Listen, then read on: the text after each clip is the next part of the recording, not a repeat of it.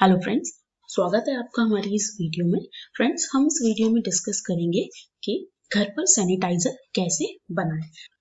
तो फ्रेंड्स, जैसा कि हमको पता है कि हमारा पूरा वर्ल्ड जो है वो कोरोना वायरस के संकट से जूझ रहा है और हमें इसको जल्द से जल्द कंट्रोल करना होगा।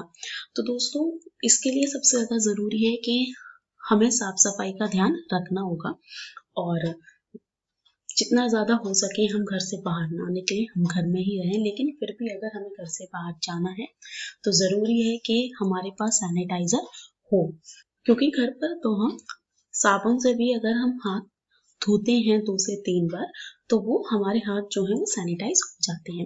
लेकिन अगर आपको घर से बाहर जाना है या फिर अपने घर के गेट के बाहर अपने घर को सैनिटाइज करना है तो उसके लिए ये जो हमारे पास मेथड है ये बहुत ही सिंपल मेथड है जिससे हम सैनिटाइजर को घर पे बना सकते हैं। क्योंकि आपको पता है मार्केट में जो अवेलेबिलिटी है सैनिटाइजर की वो है नहीं, और अगर कुछ दुकानदारों पे सैनिटाइजर है भी तो उसको बहुत ही दुगने दामों में दे रहे हैं, और साथ ही साथ कुछ जो दुकानदार हैं वो तो नकली सैनिटाइजर भी दे रहे हैं।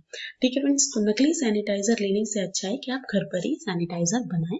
यहाँ पर क्या है जो मैं आपको मेथड बताने वाली हूँ, उसमें क्या करना है, बस आपने अल्कोहल लानी है। वो जो अल्कोहल है वो है आइसोप्रोपेनॉल अल्कोहल को आपको यहाँ पर यूज करना है। क्योंकि फ्रेंड्स अल्कोहल भी डिफरेंट टाइप की आती है, तो यहाँ पे जो है पर्टिकुलर अल्कोहल का यूज करना है वो हमें आइसोप्रोपेनॉल का यूज करना है।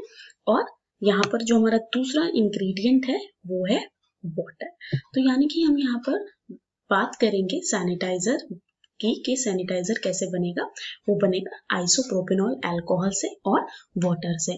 यहाँ पर फ्रेंड्स हमें क्या करना है कि जो परफेक्ट सैनिटाइजर होता है या हम कहें कि परफेक्ट जो डिसइंफेक्ट है उसमें क्या होता है फ्रेंड्स, 70% पोर्शन जो होता है वो अल्कोहल का होता है और 30% जो होता है वो वाटर का होता है। और इन दोनों से जो सॉल्यूशन बनता है वो एक परफेक्ट डिसइंफेक्ट होता है। जैसे सो फ्रेंड्स, आपने क्या करना है कि इस सॉल्यूशन को बनाकर जो स्प्रे की बोतल होती है जो आपने पार्लर पर देखी होगी, जब हम हेयर कट कराते हैं तो जो बालों को थोड़ा सा वेट करते हैं, तो आपने वो बोतल जो है या वो बोतल लेनी है और इस सॉल्यूशन को उसमें पोर कर देना है। और उससे क्या है कि अपने घर का जो फ्रंट डोर है उस पर आप स्प्रे कर दीजिए अपने घर के, और अपने पूरे घर पर उसको स्प्रे कर दीजिए। तो इससे क्या होगा, आपका घर जो होगा पूरी तरीके से सैनिटाइज हो जाएगा। सो फ्रेंड्स, आपको यानी कि 70% अल्कोहल का यूज करना है और 30% वाटर का यूज करना है। तो सिंपली आप इसको किस तरीके से बना सकते हैं, यहाँ पर मैं आपको बताऊंगी कि अगर आपको कम अमाउंट में बनाना हो तो फ्रेंड्स यहाँ पर जो हमारे घर में सिंपल जो टीस्पून होते हैं उनको आप यूज कीजिए। एक कंटेनर लीजिए या फिर कोई बॉटल लीजिए, उसमें आपने क्या करना है कि जो 7 टीस्पून जो है वो आपको यूज करने हैं आइसोप्रोपेनॉल यानी कि अल्कोहल के, और 3 टेबल स्पून जो है वो आपको उसमें मिक्स करने हैं वाटर के।